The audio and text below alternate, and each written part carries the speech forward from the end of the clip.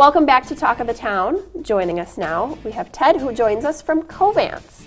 And Covance is a company that deals with nutritional chemistry and food safety, but today we're going to talk to you a little bit about some of the clinical research studies in Madison and volunteering for those. You are, I'm going to cheat a little, but you are the Executive Director of Clinical Pharmacology.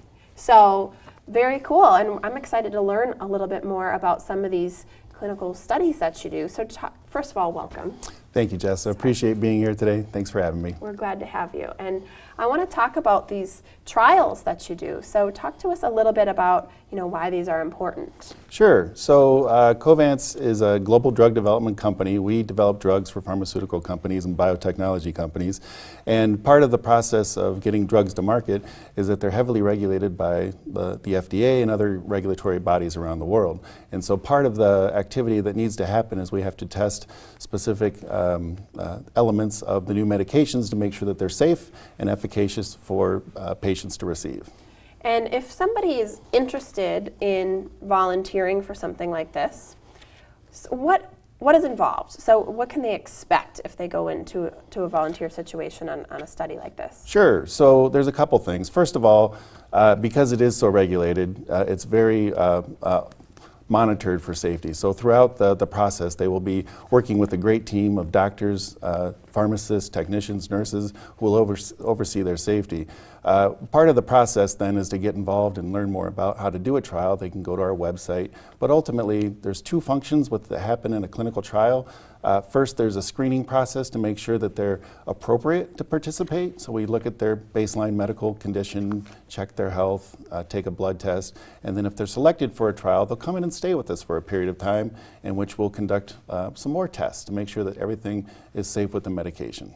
Okay, well that's interesting stuff. So you need probably somewhat specific candidates for different things, or at least that they possess the qualifications for each particular study. Right, right. Okay. So we're typically running a lot of different types of studies. So we have studies for everybody. So I encourage everybody to go look at our website and see more information about it. But we will go through that process of identifying where an appropriate match is so that we can get them in a trial that meets their needs. Okay, and what about members of the local community? How can what's the best way for them to get involved then? So I'd encourage everybody to get involved. As drugs come to market, we need a lot of people to participate in the process, and it's a very personal thing for some people as they can help move medications forward for interests that are important to them. We just heard about Alzheimer's earlier in the show, and there's lots of other therapeutic areas that need support. So if they come to our website, they can learn more about the opportunities to get involved with that research.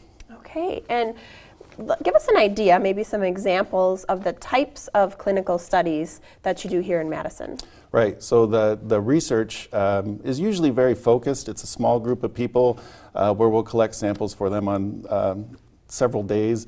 People can stay in with us for a couple days up to a couple weeks or even longer, and during that process they'll have time to learn or participate and do activities within the study. Okay, wow, great. And talk to us a little bit, I'm imagining that there's some benefits for the volunteers involved, or it might be tricky for you to get these volunteers. So what is the benefit on their end? Well, I already mentioned the fact that there is definitely an altruistic aspect. If they can help people they know that have a therapeutic area of need. There's also the benefit of compensation that may be available for their participation. They may meet friends while they come in and stay at the clinic, as well as they'll get a break from their day-to-day routine and get some downtime to catch up on things, be on the internet, and spend time relaxing as they visit with us. Okay, so aside from them helping potentially in a very important cause, future cause, they also are compensated. I didn't know that, so that's always helpful, right? Always helpful. And if folks at home want to get more information, how would you recommend they go about doing that? Well, I mentioned the website testwiththebest.com. I would make that a stop on your research as you're learning more. We give references to independent sites like CenterWatch and others to make sure that people understand what's involved with participating in a clinical trial. And there's actually a really good interactive tour of what our facility is like. And so you can understand step by step all the processes that occur while you're with us and participating in a clinical trial. Okay, well, we appreciate all the interesting information. This is a topic that I didn't know a lot about, so it's fun to hear about some of the ways that folks can help and get involved, and lots of great things, so thank you very much. Well, and one thing I would add is that volunteering in a trial is 100% up to the individual. So if they feel apprehensive for any reason and they want to not participate, it's up to them to be a step away from the trial. Okay, very good information. Well, Ted from Covance, we enjoyed having you. Thank you very much for joining us. Appreciate your time. And thank you for joining us. That's it for us today for Talk of the Town.